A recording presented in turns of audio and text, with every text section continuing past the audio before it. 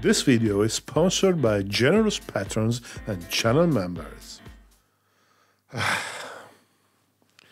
Yes, I screwed up.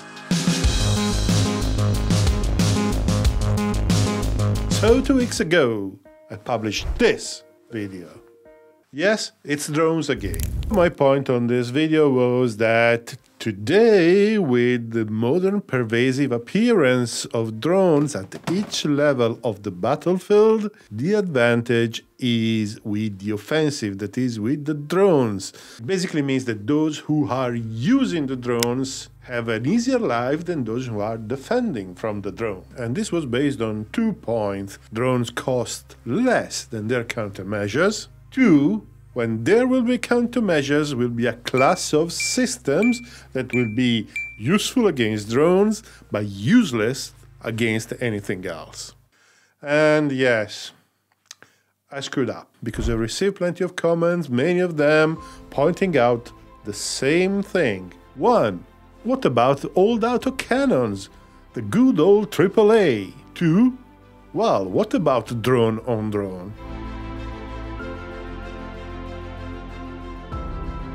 Well, the answer in both cases is no. So I realized that I didn't explain properly, and here we are again. At first, the same warning as in the other video. Money in wartime is not a problem, the actual availability of resources is. So in this video we are talking money as a proxy for resources, for simplicity, but be aware of it. So, cannons.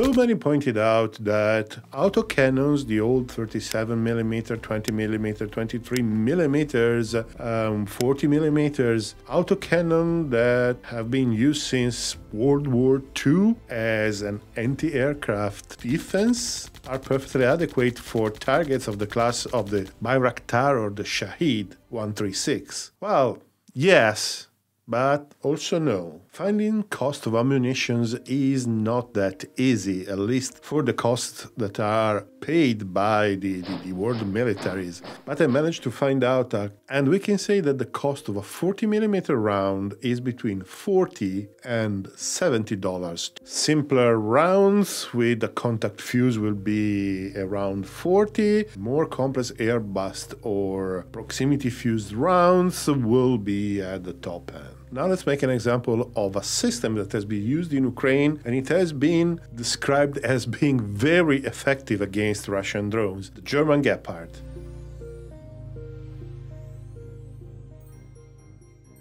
The Gepard can carry 320 rounds. Yes, it can fire one single round, but that's not the way it's going to be used against flying targets. The standard minimum burst against a flying target is 48 rounds. If it's firing in slow mode, because otherwise it's twice as much. This means that the Gepard can execute 7 engagements before reloading tops. If we suppose that it is 1 burst, 1 kill, which honestly may not be impossible with slow flying targets like these drones, if the cost of the round is $40 and it takes 48 rounds to shoot down a target, then the cost of shooting down one drone is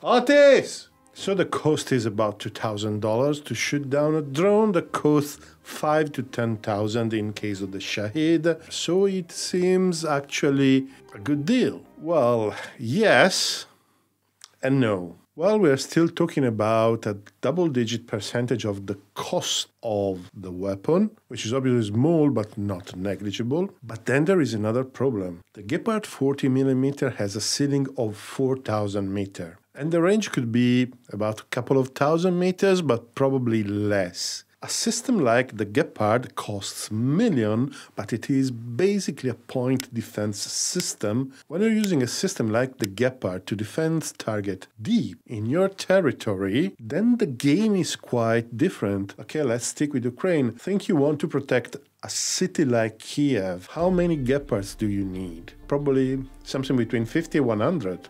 And that is just one target. Every medium-sized country has hundreds, if not thousands, of targets that could be legitimate military targets that could be attacked with low-cost drones, and protecting them with price-adequate weapons, it's flipping expensive because you need a lot of them. And in fact, normally the rear of the front line is defended by medium and long-range surface-to-air missiles. But again, those are price-appropriate for aircraft or helicopters, or let's say high-end cruise missiles eventually.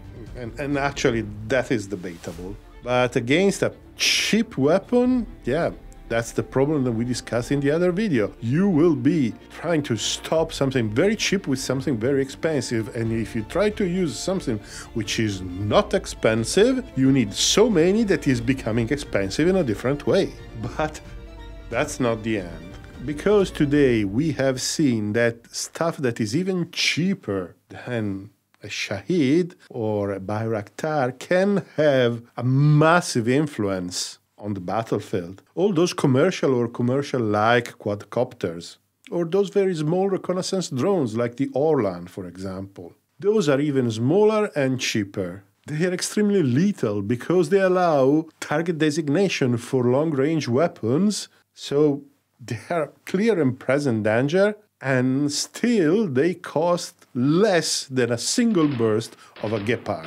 And I really would like to see if a Gepard can lock and acquire something like a DJI Mavic and can successfully fire and hit it. These are small, can be serially produced easily, they're very cheap, and they can be lethal. What can you do against those? Probably a marksman would be adequate, or a machine gun burst, but the drones are not always stationary. They're even mostly made of plastics. I don't know how much radar energy they're going to reflect. You need something that can acquire them optically and can drive something very cheap into them optically again. So a platoon commander can order a drone on Amazon and be operational when it's delivered.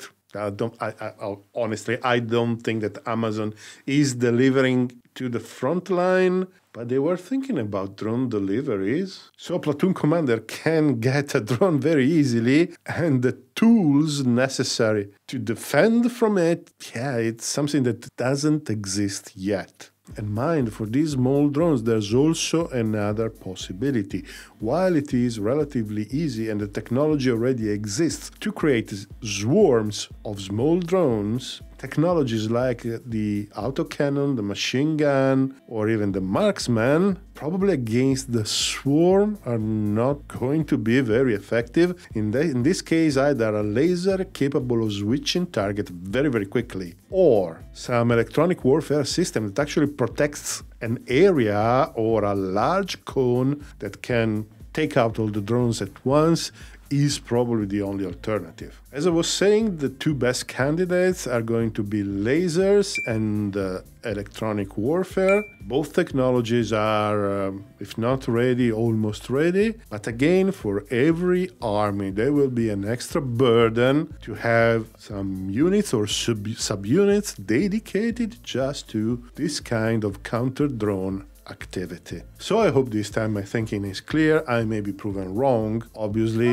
but as I was saying in the other video, I think that drones at every level are a force multiplier like no other. But there was another objection.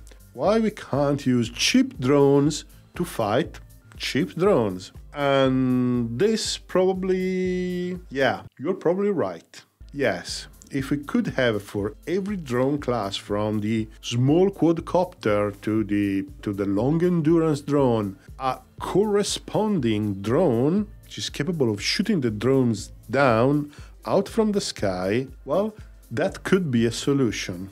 However, there is nothing like that today. And it is something that scientists have to work on, because an air-to-air drone is something radically different from what we have today. It's probably only appropriate that at the recent Zhuhai Air Show, the Chinese have presented a long-range drone that can be armed with air-to-air missiles. These are the same air-to-air missiles that you can find on a fighter. So again, we are talking about price-appropriate targets, but as far as I know, it's probably the first attempt to give some air-to-air capability to a drone. We'll see how it develops. So yes, it is possible that we are going to see in the future drone-to-drone fights. For now, it's too early. So this one is still an open point. So thank you very much to all the patrons and all the members of the channel. Your support is invaluable. You have no idea how grateful I am for your help. But you can also support the channel by buying a model from AR Models. There is an affiliate link in the description. I will have a small percentage and there will be no extra cost for you. If you're interested to learn more about this subject, there are various other videos covering this on the channel that are going to appear beside me. Actually, clicking on those videos is also helping the channel a lot. Thank you very much for watching and see you next time.